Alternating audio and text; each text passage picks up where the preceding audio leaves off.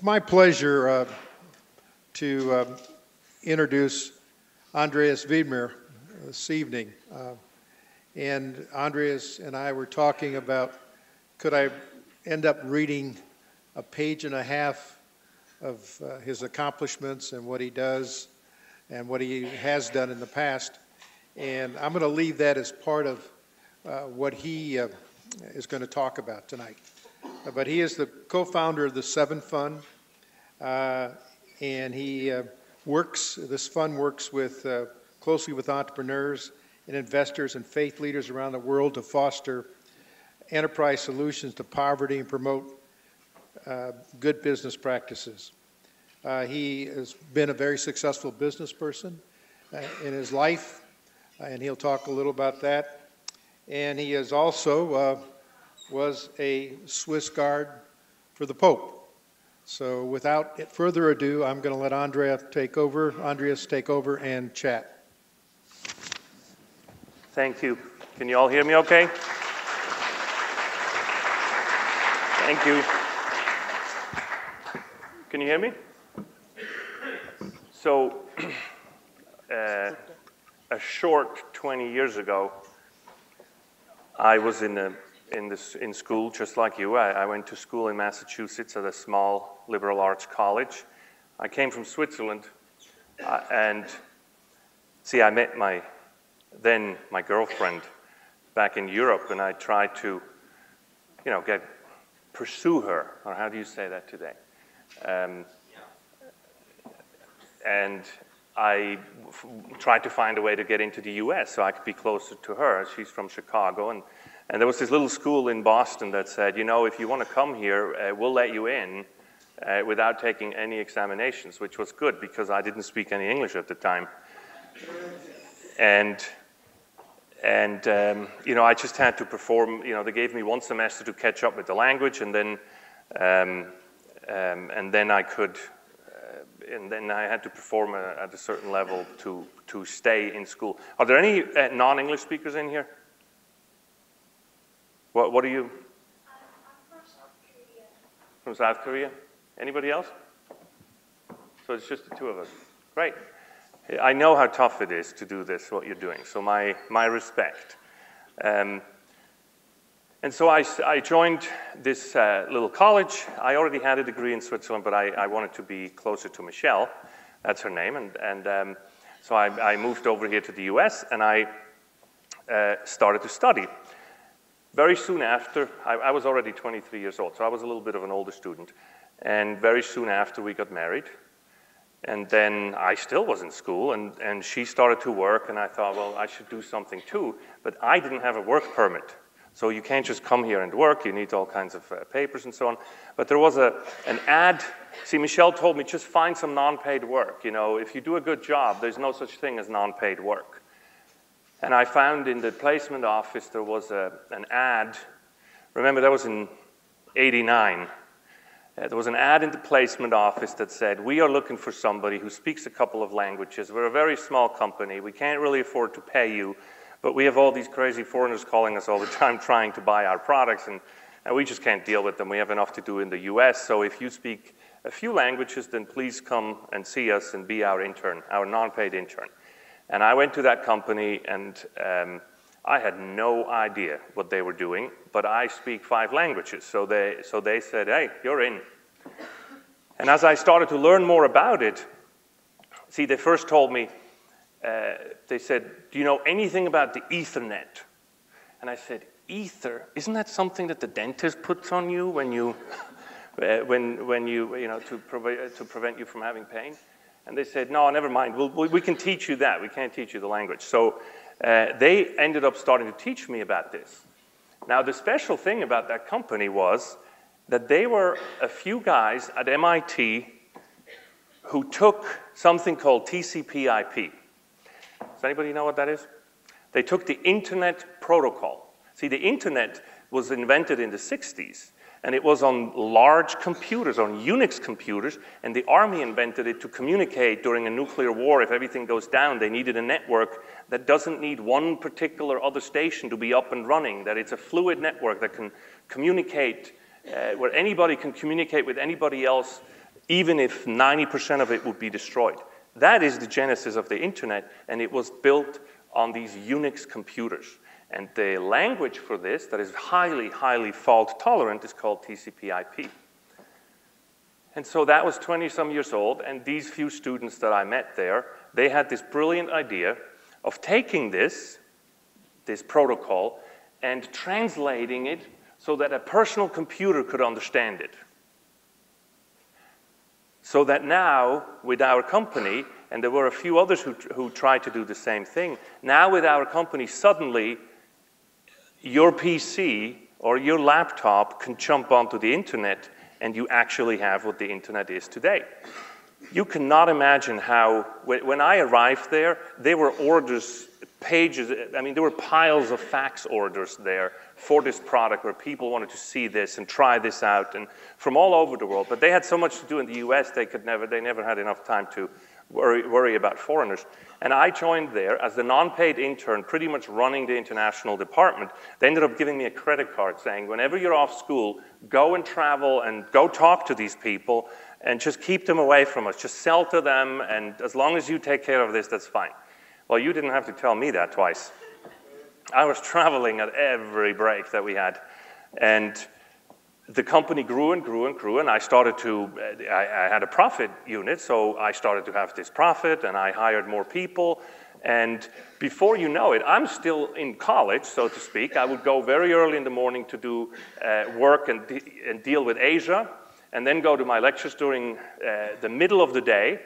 I would go very early in the morning to deal with all the Europeans, do my lectures in the middle of the day, and in the evening go back to deal with Asia when it's their morning the next day. I started to have first 1 employee, 2, 5, 10, 20, 30, and I'm still in school. And eventually, I received a green card to be able to work, and they made me an employee, and they said, earlier on, they said, you know, we're going to just give you these stock incentive options, or incentive stock options, and that didn't mean anything in 1990. Nobody knew anything about that, really. And you know, who knows, maybe one day they'll be worth something. And one day they were worth something. In 1993, we went public. Now, this is before Netscape. Does anybody even know what Netscape is anymore? That was before Netscape. Netscape was built on us. If you look at the internet, FTP would be what's called the plumbing of the internet. It's so far down, it's so rudimentary that today you don't even worry about this anymore. But every one of your devices, on the phone, on the PC, on the computer, on the laptop, this is all run with TCP/IP.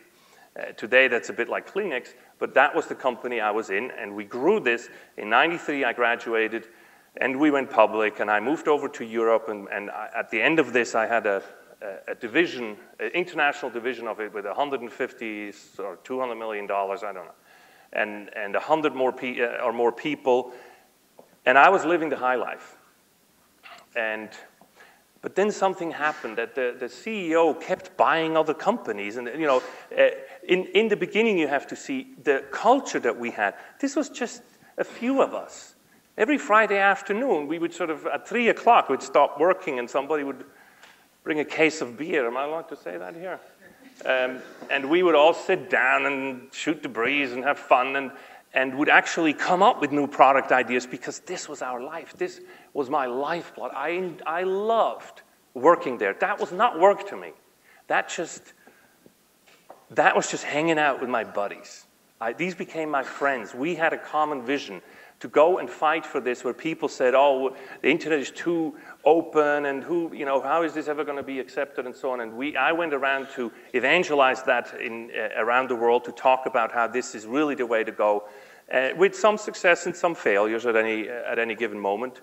But it became my passion, and this was almost like my family, and we had this common goal of getting this done. As soon as we became public, an outside CEO came in, and he was very focused on, of course, the bottom line. Before that, you know, that it never occurred to me.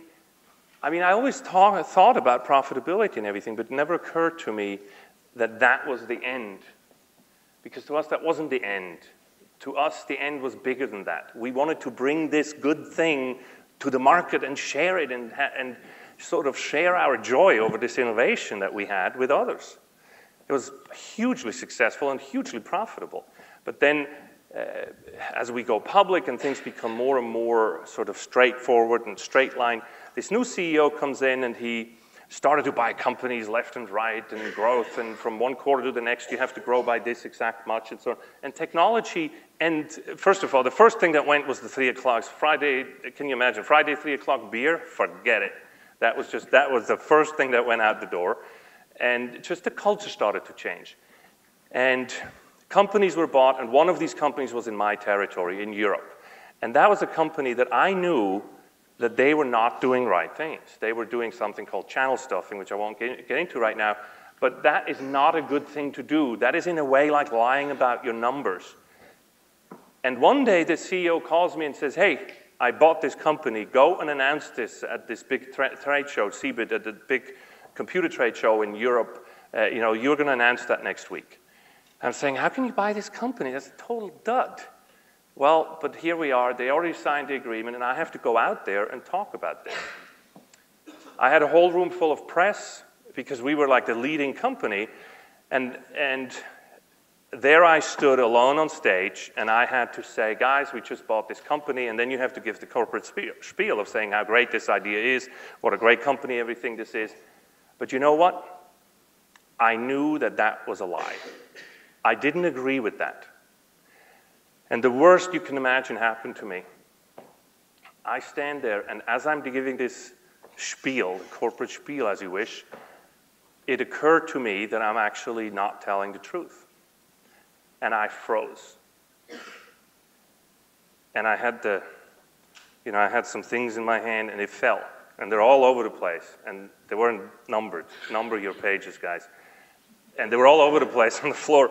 And I can't say anything, and I go all red. And I'm telling you, it was the longest minute in my life. With all of these cameras and everybody there, and here I am, feeling totally out of place, and I have no idea what to say, because my voice inside is telling me, you're lying right now, and you can't do that. Yet my duty I felt like I had to go and just say what I was told to say, and I couldn't do it. And so I sort of fumbled through it and didn't really finish and said, I'll take any questions offline, and sort of left. And it was a horrible, I can tell you, this is a horrible, horrible feeling to be in front of a group like this and completely lose your train of thought and just totally embarrass yourself. But it was this feeling that they wanted me to lie, and I couldn't do that. That is not that I never lie, by the way. I don't want to stand here in front of you doing that, but it was just in that moment, this is what happened. I went home that night and I said to Michelle, you know what, I have to leave this company. I can't do this anymore. And we lived in Europe at the time, the penthouse, the Mercedes, you name it. We flew around first class everywhere. And I said, okay, I got to go. And I eventually left the company. I was recruited into another company called Dragon Systems. They did this. They had the same problem statement, if you wish. They had a technology that was unheard of before and made a huge leap in productivity. And they had a year. They had the prototype, and they had a year runway to get this product ready to introduce it into the market. The product is a speech recognition product that you can talk to your computer rather than type. And it, again, I started a year before it came out, and we prepared the whole thing, and it was just absolutely marvelous. It was back, we again had the 3 o'clock Friday afternoon sessions, because we were more than just working with each other. We actually liked each other. We actually formed bonds. I knew the kids of the other guys. I knew what they liked and didn't like, and we didn't just talk about work. And the whole thing was, again, about saying, we're going to bring a technology to the market that is going to change the way that people do computing. You can now talk. And this wasn't just, saying one word at a time, but this product could understand. It could transcribe what I'm saying right now. The growth was incredible. I mean, we grew that company over a period of 5-6 years. 100% a year would be a failure. And eventually we sold the company for $600 million. And I owned a chunk of that. So you can imagine that at that point, I was 35 yeah, just before 35. And I was done. And by then, I fell into a trap. I started to think that it was me. I thought that the success was based on what I did, and that this wasn't being at the right time and the right place and doing your best, and that everybody's replaceable, but you end up thinking about, I'm the man. They need me, I do this is what I'm good at, and I can go and do magic somewhere. And so instead of cashing out, which Michelle wanted me to cash it out, we were actually on a trip, and she would sometimes travel with me. We were in Singapore at the Raffles Hotel, if that means anything to you. It's a beautiful place. And they called and they said, hey, Widmer, you can, there's like a 3-day window where you can sell your shares. There was a deal. We sold this company to another company for shares. And then there's a 3-day window where you can cash out. But cashing out is a bit frowned upon because that means you don't really trust the thing, but you could. And so they called and asked me, and I said, no, stoic face. No, I'm not, because I knew the new CEO, and he told me how much he thinks also that I'm the man, and that I'm going to do all these wonderful things, and I was back then working very much in the Asian market, and speech recognition is even much more valuable over there than it is here because of the keyboards and the characters. And I said, no, I'm not going to sell anything. And so Michelle said, please hang up and tell them to call back. I want to talk with you. And then we had this talk in the hotel room where she said, what do you want? I mean, how much money do you need? When is enough enough? I mean, we can take this money and go and do, remember when we met all these years ago and we can finally go and do what we want to do and just have a nice life and do things that we want to do and so on? And I said, no, this is what I want to do. I'm actually good at it. I can do magic. And I said, here's the deal. I'm going to sell a piece of it, which is your piece. But the other stuff is mine, and watch me. This is like in poker, where you put the other thing in. And so I sold some to what I called then placate her. And the rest of it, the vast majority of it, I kept in there. And then about a month later, I was on a trip. By then I was in Japan. And the CEO who told me how great I was and everything called me and said, hey, we have a problem. Tell everybody to leave the conference room. I need to talk to you alone. Okay, everybody leaves. I'm there. He says, are you sitting? I said, no. He says, well, okay, I want you to sit down. So I sit down, and he says, there's a little problem. They're accusing us. This is now the company who took us over. They're accusing us, that other company, of some irregularities, which of course is complete baloney, but some junior Wall Street Journal analyst or journalist is saying that we did something wrong and so on. Totally baseless, but nonetheless, I will have to step down as of tomorrow just to sort of preempt this a bit. Saying you're stepping down because somebody told a lie about you? That's a little heavy. Well, you know how things are, and I'm just going to take a hit for the team. And he steps down. I go back to Boston, and one thing leads to another. There's more to this story than this journalist said. What the journalist actually found out is that this journalist called some of the clients, in a quarterly statement, you write down, I sold $100 million to this guy and this guy to this guy, and he called some of these clients. And they said, never heard of the company, I don't know who that is. Imagine, so there's a name of a company on this statement, and this company has never heard of you. That's why this was like a firestorm. And I go back, and we're all shocked, and I'm saying, who are these guys? We paid Arthur Andersen to check them out and everything. And a month later, NASDAQ pulls them off the market without me ever being able to sell anything. Of course, I'm going to make this about me. Pulls them off the market, and my fortune went from millions to zero. I then had to go in and sue them, trying to run after the money. So now you're throwing your own money into this of pursuing somebody who cheated you in the first place. They lied. And the money goes down the drain because then the company is being called insolvent, and they go bankrupt, and then you go to the bankruptcy court, and in bankruptcy court, somebody like me who's a shareholder and an executive, an inside shareholder, stands way, way, way around 50 corners in line for getting their money. I didn't get a dime out of this. After making my home underneath my desk and starting to not want to come out from underneath my desk, I sort of licked my wounds and said, what is going on here? And the first thing I fixed was my marriage. And you know, it takes a little bit of humility to go to Michelle and say, I'm sorry, I really screwed up. I was unfair to you. I talked down to you where you were right. You were right. We should have done that. I disrespected you, and you know, please forgive me. I come to my senses now with this shock of actually seeing how something is wrong here. But that still doesn't, that was very good for my marriage, but that was still not very good for my career. And I started to say, what is wrong with this system? Can you see how much I was in love with this system, with the free market, with entrepreneurship, with capitalism, how we created these ideas out of nothing. Software programs that come out of somebody's mind, and we put them into computers, into ones and zeros, and we do incredible things with this. And these are all my buddies. I loved doing this. And it made a lot of money. And then somehow it spun out of control, twice. And you have disaster at the end. What is it with this system? Is it the system? What is it? Is there something wrong with our market system, with competition, with free market, with capitalism? These are some of the questions I had.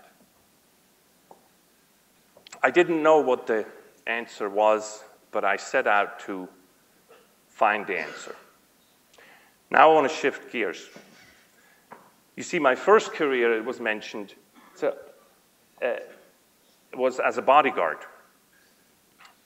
I grew up in a village with 400 people in it. There were more cows in my town than people. And I'm the youngest of 6 kids, way, in the mountains in Switzerland. You know Heidi, the story? Well, I'm the male version of that.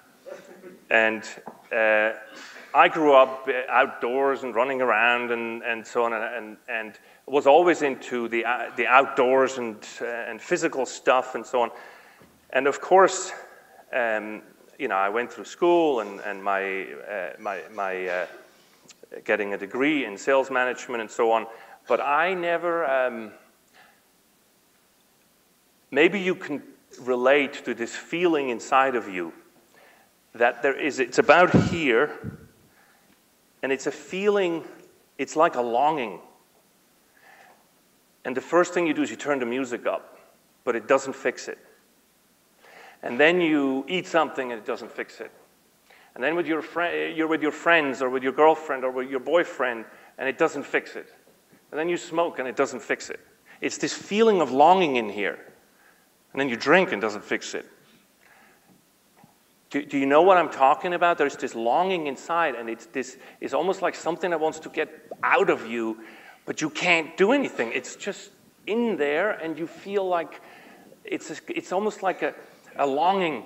It's a longing inside of you. I had that very strongly in my late teenage years, trying to find my place, trying to get this, I don't know what it was that I was looking for. And I first thought that what I'm looking for is adventure. So when I learned from a friend that somebody would educate you to be a bodyguard and pay you for it, I thought that was pretty much the coolest job you could ever get. And, then you walk around with bug in your ear and the gun, and it's cool. And so I signed up. It's a foreign legion in a foreign state. I'm Swiss, and I would have to go travel to the Vatican, which is a different state. I have to give up my passport for this. But the first thing they wanted is you have to go to the army first, just so that, in Switzerland, everybody has to go to the military anyway. So I did, but they insisted you go there first because they wanted to build on it, to say, well, you learn everything there first, and then we know what you know, and we take you from there. And so in '86, I joined the Swiss Guards. And it was so cool. You go down there and there's the barracks and they teach you all these cool things about how to, protect somebody and how to intervene when something happens and all kinds of cool stuff. And oh yeah, and the person we protect is the Pope. But you see, I'm a product. I'm a cradle Catholic. I grew up Catholic like maybe many of you, but Catholicism, it didn't mean anything to me. I didn't go there because this was the Pope, because I wanted to protect the Pope. I would have protected anybody. And so I went there and went through my recruit school. And then one of my very first assignments was to go and guard the Pope at his apartment upstairs in this palace. So you think the Pope lives in the palace? Well, he lives in the palace, but there is like a 3-bedroom apartment all the way upstairs, a small place, and that's his apartment. So it's not like the guy lives in a palace. He lives in an apartment in that big building. But there's a little room outside of the apartment, and that's where the guard is to let people in and out. Well, that was one of my first assignments there. And that was in December, and it was the 24th of September, and I was to report for duty at something like 8 or 9 o'clock in the evening. Now, in Europe, especially in my part of Europe, the 24th of December is way more important than the 25th. To us, Christmas morning is Christmas evening. And especially in my family, that's the biggest holiday of the year. Is Christmas Eve. The 24th in the evening is like the feast. My family's favorite holiday. My mother cooks stuff only on that day, special stuff that she never cooked any other time. And did I mention yet, I'm the youngest of 6, and so we have this huge family, and we all get together, and it gives me goosebumps just to think about that celebration. But here I am, so far away from home, never really been away before, and I'm standing they're saying, okay, I have to go work tonight. There was one telephone, there's 115 of us, and there was one telephone downstairs in the barracks, right in front of the dining hall. And so I stand in line there. There was a line of about 20 guys trying to get to the phone, and so you wait your turn. And I waited my turn, and as I'm standing there, I'm thinking worse and worse about this, and I certainly thought of all kinds of names to call my sergeant major who made me do this. And finally, it was my turn. And I called home, and my dad picked up the phone, and he says, hey, how are you? And I'm happy to hear from you today. And I could hear in the background how they're already jolly there, and they're celebrating. And he says, what are you doing tonight? How are you celebrating? I said, well, I'm afraid I'm not going to celebrate. I have to work tonight. You have to work tonight? What are you doing? And he says, well, son, I'm proud of you. You go get him. And I say, yes, Dad. Mm-hmm. And, be tough and stuff. And then he put my mom on the phone. Now, my mom heard my dad say, you're working tonight? She never even said a word. She started to cry right away. So I have my mother on the phone crying her eyes out without saying anything, just my name. Now, I don't know about you, and it doesn't matter how much army training and physical training I've received in my life, there's a rule. When my mother cries, I'm going to have to cry with her. Except here, there's 20 guys standing behind me in this military setting, and I just couldn't. My tears came down, and I said, Mom, I love you. I hung up, and I ran to my room. In the room, I changed. I got ready for my service, and I had to go all the way to the top of the palace. So the way you protect somebody is in circles. The closer you get, and you have to cross 15 circles or 10 circles or so, which are all the guys that you have to say, is me and so on, and you pass them. And so in this state of mind, I made my way up there, and eventually I was alone up there in that room. And it's only a small little room like this. It has a bit of a window, but it's very dark up there. And by then, of course, it was wintertime and already dark outside. And there's a little lamp on a desk, because you can sit there and read something if you wish. There's a little desk there, and I didn't read anything. You know what I did? I cried my eyes out. Nobody there, nobody's ever there. And then the radio goes off, and it's my commander, and he says, hey, Widmer, the Pope is leaving his apartment, let him out. He's going to go celebrate Christmas Mass. I said, the Pope? They're coming out? What? Where? And he says, come on, let him out. He uses your exit. And I said, when? He says, now. So I go over and, he's locked in. You turn the key. He opens the door himself, but you unlock it, and then you step back. And all I could do is just put my uniform straight. And I stood there, and the door opens. And this warm, beautiful orange-red light came in from, of course, the hallway in his apartment. And in the door frame stands this guy in the whole white, you know how the Pope looks? In a whole white thing with his little white hat on. And when he was interested in you, John Paul, is he interested in something? He tilts his head like this. He tilts his head, he looks at me and says, hey, you're new. I've never seen you before. What's your name? And I say, well, my name is so-and-so. I'm from Lucerne. And then he comes close and he wants to shake my hand.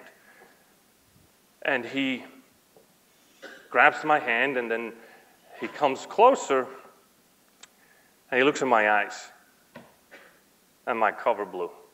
He says,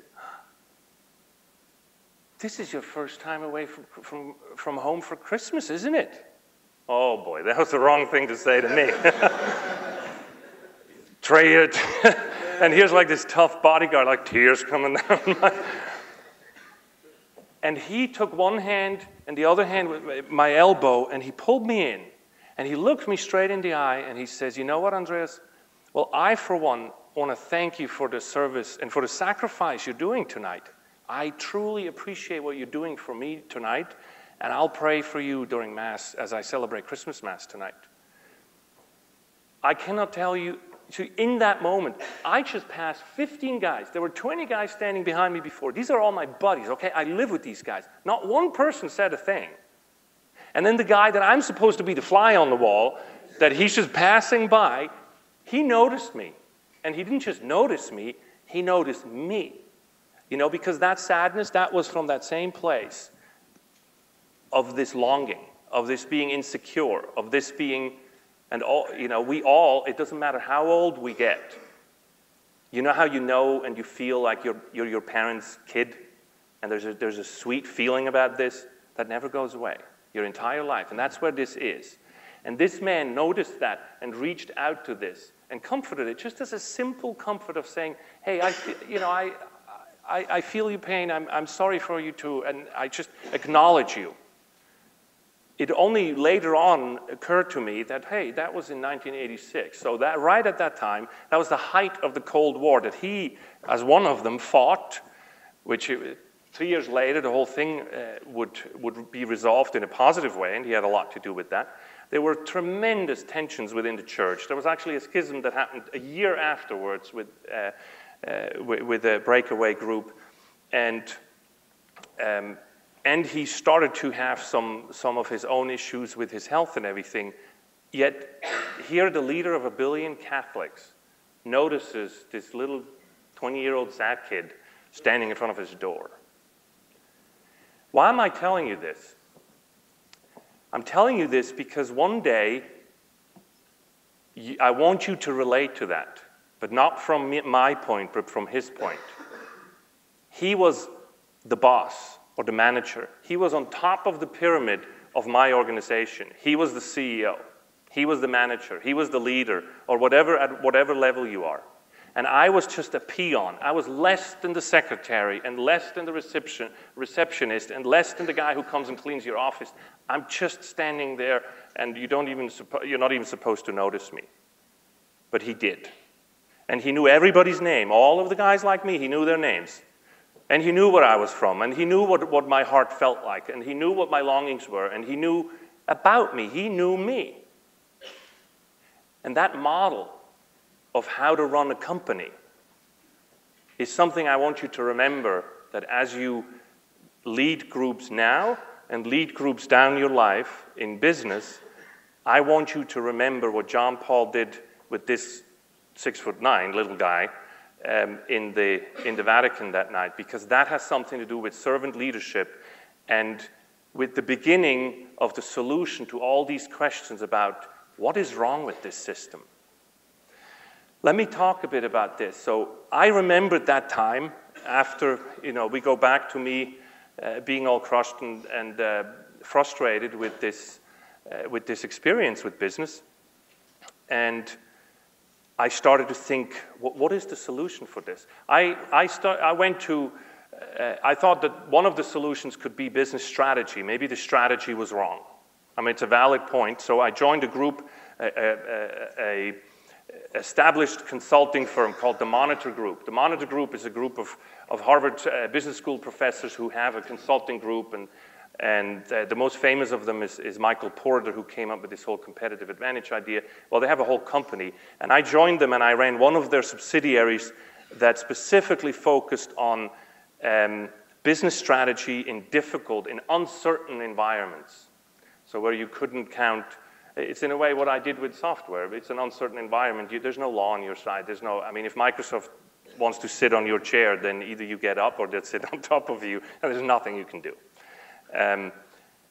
It turns out then that more and more this moved into business strategy in emerging markets, because there's a strong parallel with startups here and business strategy in the United States in the uncertain markets, which is high technology and advanced technology, and business strategy in markets that are very insecure for other reasons, because maybe there isn't a government there to really help you, or maybe they don't want to help you, and so on. It's the same kind of strategies you would need to compete in business for that.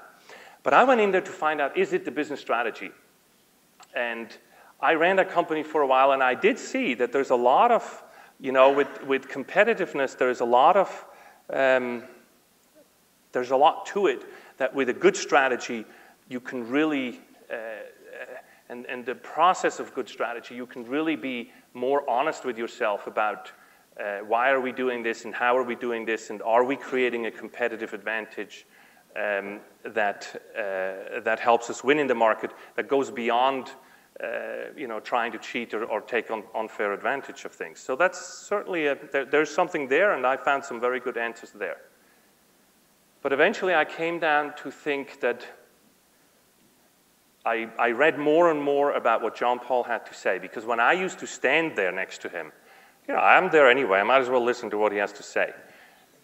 He influenced me during that time that I was with him, first with this personal interaction, but then for me learning to meet this guy as a person, as a somewhat uncatechized Catholic or Christian. I wasn't practicing anything. That when I saw this guy, he had, whenever I talked with him, and that longing, he quenched it. With his answers, his discussions quenched it. I didn't know what it was, but when he was around, I felt that I felt meaning, I felt happiness, contentment. And I started to think about what this could be, and back then, I would talk with him, and he would say, well, of course, this is my faith. I believe, in Jesus Christ, and my faith is not a framework, it's not an idea, it's not a movement, it's a person. And I know, you sitting here listening to me, how cliche that can sound. But I just challenge you, look, I just challenge you to try to take one further step on this and just assume that this might be right. I'm not saying you have to take the full step or so. I'm saying, what if it's right? What if this is true? Try to meet some people who practice their faith. What I ended up feeling with this John Paul is that as I saw him there, when he started to pray, I felt differently. I didn't pray. But he prayed, I felt differently. First I thought, the guy's faking it. But how can he fake it and make me feel differently? And I just remember clearly the thought of looking at this guy and saying, you know what? Whatever that dude has, that's what I want. I want it. Like whatever he has, that's what I want. Because it was the answer to this, what's it called? It's both, as a human person growing up, I know you feel inferior. I know you feel fear. I know you feel unsure about where you are or do I belong here. half the time, let's admit it, we feel like a fraud sitting somewhere saying, if people only knew who I really am, then the whole cover is going to blow up. That is all something that this man didn't have. And he would all coach us or talk to us about how to solve that and take that away once and for all, that you'll never have it again. But it's a process, and it takes diligence like any other muscle. Like if you're an athlete, if you don't do the exact movement to get the exact muscle, that muscle is not going to grow. And so faith in that sense is a muscle that you have to train. But boy, if you train that muscle, you can increase your life's happiness without bounds and irrevocably. So I heard him talk about work, for example. And he said things like, see, this only made sense to me after the crash, not before the crash. But he said, when you look for work, you go out of school here and you start to look for work. Don't make one mistake. Don't just work for money. That's silly, because you'll be unhappy about it afterwards. Because work is something that we are made for. Work is, in that sense, if you think back at the Bible with Adam and Eve and everything, and how everything was so perfect before the fall, and then after the fall we sin, and then you fall. And so this is, in a sense, a metaphor, but it's a very valid metaphor. Remember that work existed before the world fell apart. So first God made the world and said, hey, you, come here. Look at this. Help me build this. I'm giving this over. I went this far, now it's your turn. What are you going to do? And so work is our participation in this. So what he says, so this is a very important part about you thinking about your career and you thinking about your life and work life, is that he would say that when you work, you don't just make more. When you work, you become more. And if you work at something and you don't feel like you're becoming more, you should really stop and think about where you're going with this, because you end up being somewhere at the end that you don't want to be. Now, with entrepreneurship in particular, he had a brilliant thing to say. Some of the most beautiful metaphors and beautiful images that I heard in my life came from him talking about this. He would speak about how entrepreneurship is co-creation. He will take you as the Adam or the Eve and come to you and say, you know what? I didn't finish this. I didn't finish the world. So now I'm inviting you. You start a company and make something out of nothing. Remember how I said we made software from something out of nothing? There's only one being in the world who can do this, to make something out of nothing. We're material beings. We can't do that. So when you do something out of nothing, which, by the way, is like creating a child, to make something out of nothing, God is there.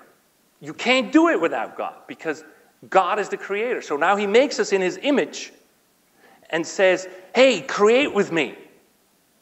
I'm going to give you this brain. You think of a really good business idea, and then you make it, and you become the creator. And then you be the steward, because you're going to crown my creation that I've already created, the whole garden I'm giving you. I'm going to make you the chief gardener. Are you with me of how beautiful this is? And this is specifically for entrepreneurship. And then get some people around you and get them to sign on with your idea and get them to understand your vision of how beautiful you're going to make this garden.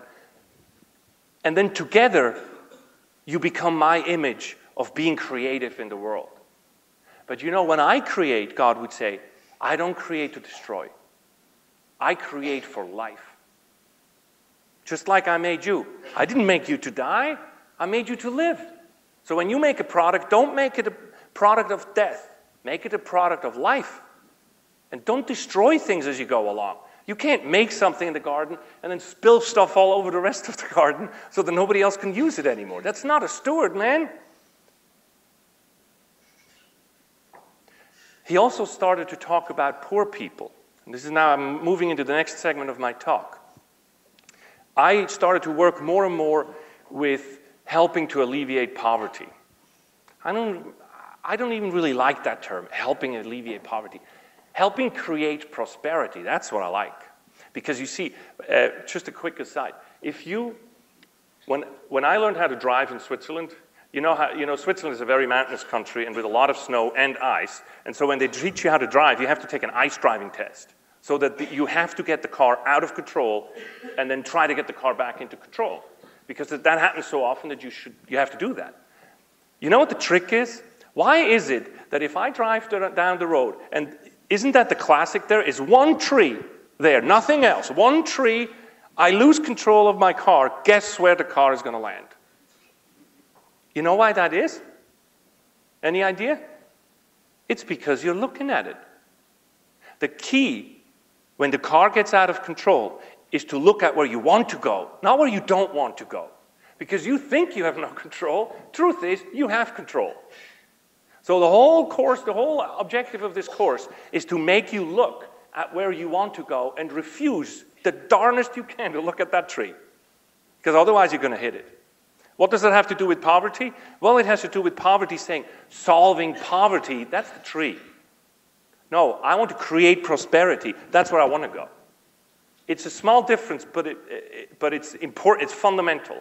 What are we trying to do here? We're trying to create prosperity. And I don't mean this just in the terms of money. The other thing he would say is if you look at the aid mentality today, if you're poor and you read what we're saying and what the world is saying about poverty and poor people, you end up thinking that you're a problem that needs to be solved. You see what I'm saying? We behave, and our culture has an attitude as if poverty or as if poor people are a problem. I have never yet met a person in my life that is a problem that needs to be solved. There's people you can help, there's people you can work with, but there's no people who are a problem. That's undignified. That violates the person's dignity. And we have a whole society who's looking at a whole continent, let's say in Africa, as a problem. Africa is not a problem. Africa is a place with unfulfilled potential. One thing that I always remember, I was 20 years old in the Swiss Guards, and I sucked at school. Okay, before I went there, I was a terrible student. My self-image or my confidence, if it was a flower, it grew the other way. John Paul would repeatedly show me that he had this huge confidence in me, saying, if you'd only know the greatness that you were created for, I see heights. I see wonderful innovation. I see opportunities for excellence. You are created for excellence. Man, the things you're going to do in your life, it's amazing. With all the opportunity that God blessed you with, you are going to go like a shooting star. And the shooting star goes upwards. Now, don't get me wrong. He also had certain limitations on this in saying, and I know you can live like this. So to live according to the gardener's rules of saying, if you want to flourish, you can't take the easy way out and be drunk every Friday night. After a while, that's going to come and haunt you. That's a truth. If you do this, you're going to live with it afterwards. You have to be responsible with your body, with other people's bodies. You have to be responsible as the gardener to create products for life and not for death. But he always had every conviction that I could do it. He was like a coach, not like a critic. You know how the coach, many guys here or girls here are probably in sports, this being Notre Dame. But you see, your coach, the one thing, as much of a pain that the coach can be, the one thing you know is they believe in you. Otherwise, you wouldn't be on the team. Well, you are on the team. You're on God's team, and He has every confidence and gives you everything you need to succeed. But it's not like there won't be any tests, and it's not like it won't be tough, because training, going through the coaching session is going to be tough. But you can do it. And that has to do with life, with all your aspects, with your relationship and with entrepreneurship in particular. That you have to believe that this is possible and the way goes upward. Apply this to poverty. We deal with poor people as if they were dumb. I want you to see how much we create special markets for the poor which means, in a sense, that they can't cut it. Well, I tell you, I've worked with entrepreneurs in Africa for the last 10 years, and they are any bit as smart and as innovative and as go-getting as any entrepreneur I've worked with in the United States. Hands down. I can show you, we have a program that we call Pioneers of Prosperity. Go on my website sometime and go check out, it's 7fund.org. We have this Pioneers of Prosperity competition where we go we also do this in the Caribbean, in different parts of Africa, and Latin America, Central America, and so on. And we go and we say, we want to find the best entrepreneurs here. I'm not talking about business competitions, business plan competitions. I'm talking about a 5-year-old profitable business that has potential to scale. Because, you know, scaling the company is what helps create prosperity, because that's where the jobs are. That's where you really start to create wealth and prosperity. Nothing against business plan competitions, but that's where I think it's at. These small and medium-sized companies. We find these pioneers of prosperity, we call them, and if we do these competitions and they come together and they compete like at a VC level, we will give the winners $100,000 of an investment into their company, and then 6 runners-up $50,000 or so, which makes a difference with them, but they can't find any other investment. Let me show you something quickly about where I'm coming from with this. In this issue of wealth creation, if you look at the United States, so if this is the size of the company and this is how many companies, so this is the size and this is the numbers of companies. So if you're looking at this in any G7, let's say, it looks like this. And you can set these up in a simple way and call these micro, SME, and MNC. Does this make sense to everybody, these terms? Research at Harvard shows, and this is a few years old, but it's the same today. Even if it changes a little bit, the difference is so large that here's my point. If you go into a country that is what's considered poor, so we measure that again, we measure that with $2 a day, and I just, don't measure people with dollars. I come up with a better, remind me to tell you what the definition of poverty should be. It shouldn't be in dollars. So these companies, you will find this. You see this? Here's where you have the microfinance effect. And here you have the MNCs who come in and do rent seeking. So they come in and take natural resources out of the ground or out of the air or whatever have you, or they come like Nestle or so, they come and sell their wares and in essence take the profit with them. You know, they're not local companies, so they come, these multinationals, there are more multinationals. Anybody who's traveled in emerging markets will see that any large company, you'll know them. You go into Uganda, you know the big companies there. That's scary because there's more of them. And then there's like the mom and pop shop, and most of the time even just the mom shop, or not only the pop shop, which is very, very small. And the microfinance is a huge bubble, if you wish, who's going after them. The downside with that is, again, that microfinance is a brilliant idea. Eunice deserves a Nobel Prize for this. But today, microfinance is used as consumer credit. That's the dirty secret of microfinance. It's used as consumer credit. So if microfinance loans come into a country and people buy TVs with it, you know something is wrong and something needs to change. But nobody wants to talk about that. So this here is called the missing middle. That's what my focus is and what I want to talk about most. These SMEs are not around. Why are they not around? What do they need? What does an SME need most of all to really grow? Small and medium-sized enterprise. Good question. So it's a company that has at least 10 people and up to, let's say, 500 or 900 people. In order for that company to really grow, what do they need? tell you what they need. Because I used to run those here. And you know where they go to here in the US to get that money? This is what they need. They go to the bank. If you don't have a revolving credit line at a bank in the United States as an SME, you're out of business. It's one of the big issues we're having right now with the banks being tight. That kills SME companies. And they need banks and investment, equity and loans. But let me tell you something about Africa.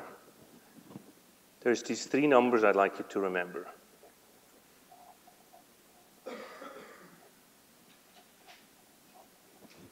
Africa as a continent has 12% of humanity.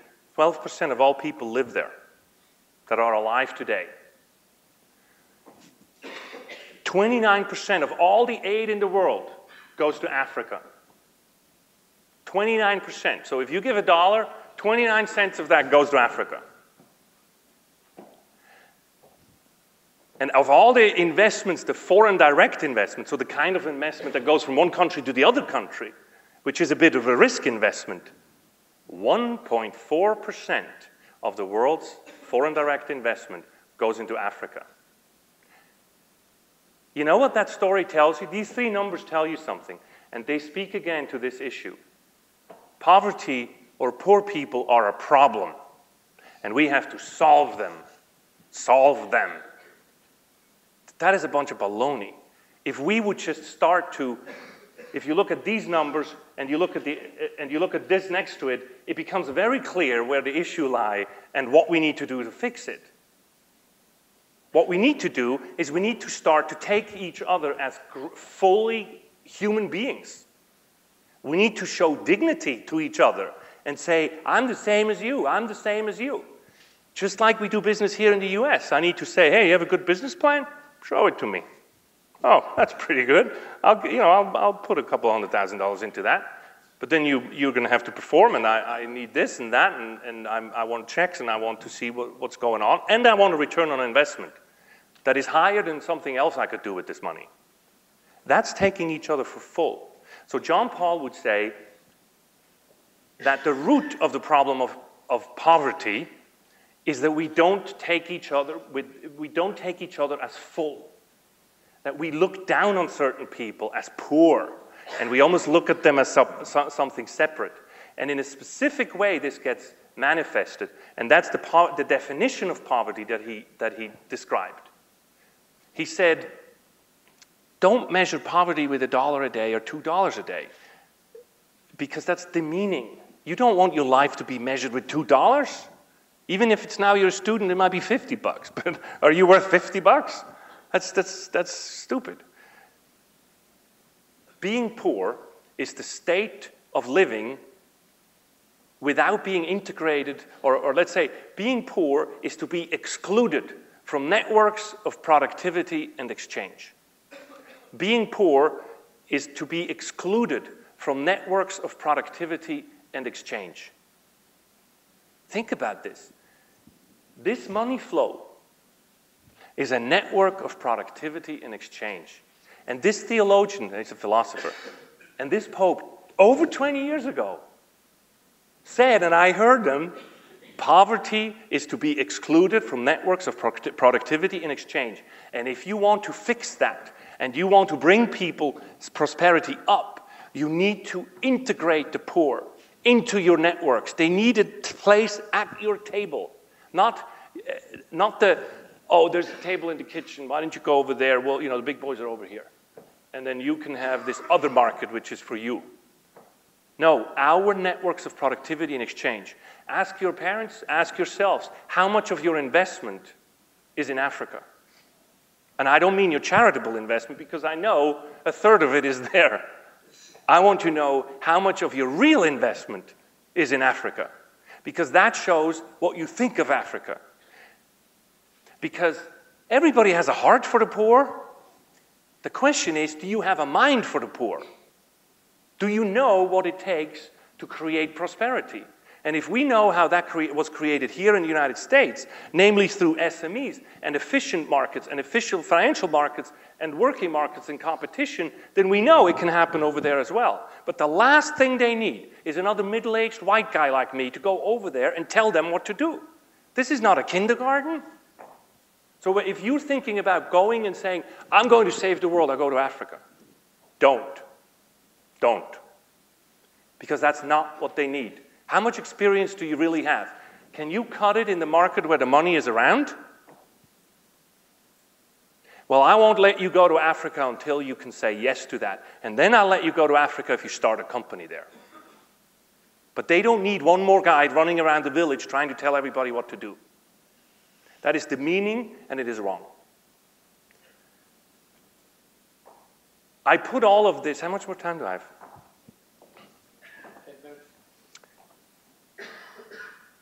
See, I wrote this chapter in a book called In the River They Swim. If you're at all interested in economic development, and you know, we need economic development. My company, OTF Group, which was this monitor subsidiary, we had projects in Canada and the US. I mean, we just did economic development. How do you bring the SME sector up? And so this applies to everywhere. Check out this book called In the River They Swim. And what I love about this, so my business partner and I started to write this book. And you know, first you write this book with all of these theories in there and everything, and I fall asleep reading my own writing on this stuff. I mean, this is no way to bring a story across. But I bet you that with my presentation today, with my life in it, talking about my life, you will understand, you will remember the SME, the missing middle, and you will remember the 12, 29, and 1.4%, because it's integrated into a life story. And so we wrote this book, In the River They Swim, and asked every one of our any one of our employees, and then some of our major customers, like Kagame in Rwanda, or Ashraf Ghani in Afghanistan, which are some of the countries we were in, or Luis Alberto Moreno from the Myth, to write their stories as well, but to write about their life, and then what did you find out that worked? But based on your life, not about, don't hide behind, you know, oh, this is serious, this, you know, I'm just going to talk, you know, about this in a vacuum. Well, if you only talk about it in a vacuum, then it has to be a lie to begin with, because you can't relate it to your life. We're talking about prosperity here, about people living, breathing, you know, dying, trying to create a better life for their children than they had. And so I wrote 2 essays in there. One is called My Faith in Prosperity, in which I write about how can I be a Catholic capitalist. If I were to write the title again, you know, I don't like the word capitalism too much, because Marx came up with that. And you don't let a guy who doesn't know what he's talking about give the title to the other system. But, you know, it's sort of, you see how both starts with a C? I sort of thought it was, you know, and my faith in capitalism sounded good to me. But in there, I talk about the free market and the competition and so on. And how do I put that together with my Christian faith? What are the basics of my faith that apply to this kind of freedom, to dignity, and so on? And so I write that in there. The other essay I wrote is called A Mind for the Poor, which takes that very analogy about everybody has a heart for the poor, but but most people don't have a mind for the poor, which actually I want to credit to Father Sirico from the Acton Institute, which is right here up ahead, above you in Michigan, in Grand Rapids. Brilliant guy. I heard him say that first. But in any case, I write in there about this because I took some classes at a theology in a theology course about how to minister to in a parish to people where something terrible has happened, and they're saying that you have to differentiate between sympathy and empathy.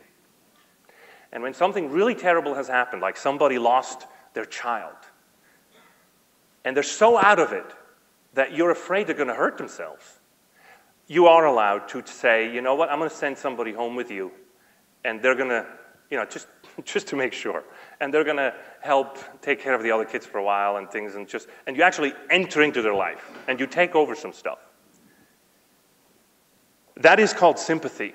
You take over. You make their problem your problem. That's okay under one condition. That's very temporary. 5 days, 10 days, but it's very short. Long-term counseling, this is called crisis counseling. Crisis counseling, you can go in and take over. You're afraid the person might hurt themselves or hurt somebody else, or the kids might get hurt because the parent is not attentive at this point or cannot be. Long-term, you have to, first of all, the person who does the short-term counseling is not allowed to do the long-term counseling because there's too high of a danger that this person becomes codependent.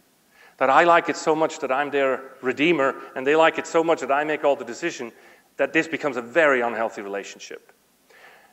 So you have to move from sympathy to empathy by, number one, exchanging the counselor. Can't be the same person. Different person comes in, and this person will act in empathy, which means I walk with you, but I am not lifting a finger. Like, I'm just going to help you reflect. Say, did you ever think about this? What do you think are the patterns that led to this? And what do you think, how do you think this child wishes you would behave now with the other children you have at home? And so, but I don't do anything. I'm just with you. Can you see how that is a longer term and it's much healthier to develop? And you can also see why the first person can't do that. Now apply that to economic and humanitarian development. Haiti gets struck by an earthquake, and all hell breaks loose over there. America goes in there, takes over the airport to make sure that stuff gets in and everything. Good decision, bad decision? Good decision. Sympathy. People are dying. You just need to go there, whatever the Marines or whoever has to go, to just get these airplanes in there. They need water, they need blankets, they need food. Do it. How long should they do this for? Are we still there? Yes, we are. We're there 2 years later. Do we ever leave? And I don't mean we as in America, but I mean the world, the UN. Look at some of the places we've been at, and we stay. First of all, we stay. And second of all, after people start, and they're starting to have some normalcy there again, the same guys who came to hand out water bottles are now trying to help you build a company. You see how this person cannot go from sympathy to empathy because that's a dysfunctional relationship. That screams codependence. That's what happens when you make your career in poverty alleviation, because then poverty becomes your business. And of course, then more poverty means more business. I wrote all this, and I just love to be here, and I would love to talk to you for 10 more hours. I put all of this. If I think back at when I met John Paul at 20, I left there at 22, 23. Now that I see back what, over my career and over that experience there, and being finally able to integrate what I have learned, the lessons from him and the lessons from the market and the ups and downs and the great stuff and the not so great stuff, I wrote down a book. I wrote a book with 9 lessons in it. You know, I wasn't consulting before, so I just can't write a book without that kind of thing. With 9 lessons in it that I wish somebody would have taught me when I came out of school. And so I would like to recommend to you, I call the book The Pope and the CEO, and it just came out last week, and I want to recommend it to you for 2 reasons. There's 2 things in here that I think can sincerely help you. You know, I love self-help books. I'm a sucker for them. I love Stephen Covey, genius guy. One problem, whenever I read that book, or any self-help book, they always have one assumption in it. They assume that you know what you want, and then they help you to get to the goal. You know what my problem was? I didn't know what I wanted. It's the same with the career. How do you want me to make a career decision? I don't know what I want for breakfast. Leave me alone talking about what you want me to do for the rest of my life. I don't know. Stephen Covey 10 times, if I don't know what I want, you can't help me get there. Well, this book is my sincere effort to help you figure out what it is that you want and who you are and why you're here. Because once you know that, getting there is going to become a lot easier. And I think once you figure that out and you get there, you will become a leader. Look at the history of your school. Actually, you are becoming leaders. And I think that what John Paul, to me, epitomizes is the servant leader. And so the book has probably about 30 points in there about what it is and what it means to be a servant leader.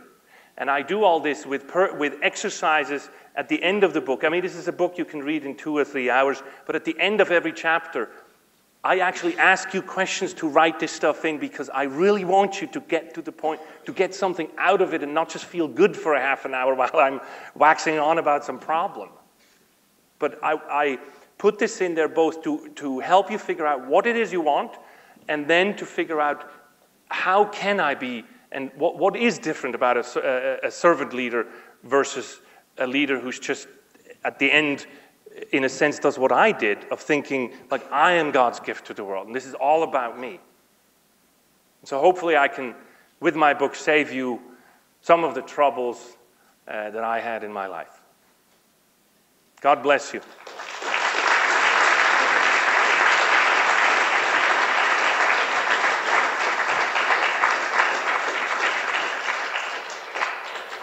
Anybody want to ask a question or two? Please. Just looking at this graph here, I'm curious if you think that the goal of microfinancing is misguided or not big enough, or to try to put those. Thank you. I didn't pay him to ask that question, but I would. Because don't get me wrong, microfinance is a genius invention and a very needed thing, but it's not a silver bullet. There's no silver bullet. And microfinance is great, but we need it only to this point. What we need is the main activity in here. So if microfinance would go down the river and start to make loans of $200,000 to $2 million, we would start to get into the area of things that help. So I think with microfinance, it's so, see, the system in a way created, on the one hand, you have brilliant microfinance institutions with brilliant microfinance loans, but so much money came into this. There are billions and billions of dollars in microfinance, much more than is needed. And so they end up making personal loans, consumer loans. And that's the death of the whole. I tell you, in the next 10 years, this is going to blow up. And they're saying, oh, they're doing consumer loans, so they'll never be able to pay this back. And then the whole thing is going to get a bad name because of a few bad apples. It comes back to this, because they're not servant leaders. They're just trying to make more money without actually figuring out, what are we trying to do here? And if you put so much money into this until people use it for consumer credit, you've made a mistake. And I think that's happening. Do you think, I know there's like microfinancing and private equity would actually go and actually take over some of these companies? Yeah. I'm against private equity at this point. It's a little technical, but at this point I'm against private equity, because private equity assumes that you have an exit market. And if you don't have an efficient exit market, private equity is like money given away. And also, in our research, we found that most companies, the successful companies we found in emerging markets, are family businesses. And they're family businesses because when you have a family business, you make a decision for your grandchildren, which is actually long-term decision-making and foregoing short-term benefits for long-term benefits, which is a very healthy thing. If you give equity into that business, you're disrupting the very thing that makes them successful right now. So I'm all for loans. And we're actually, if you go on my website and so on, I'm starting to create a loan fund like that, just because I feel this is such a great business opportunity. I'd rather just do it myself.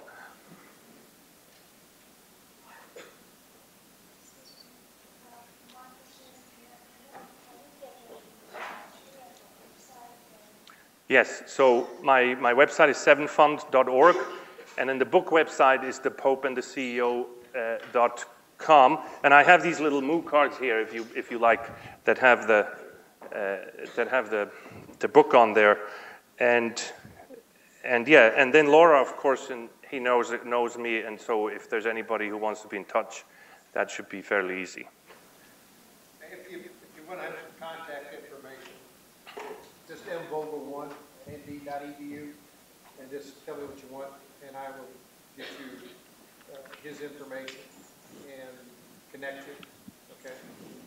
Okay, so I'll be happy to do that. Andreas, thank you very, very much. Thank you. Thank you all.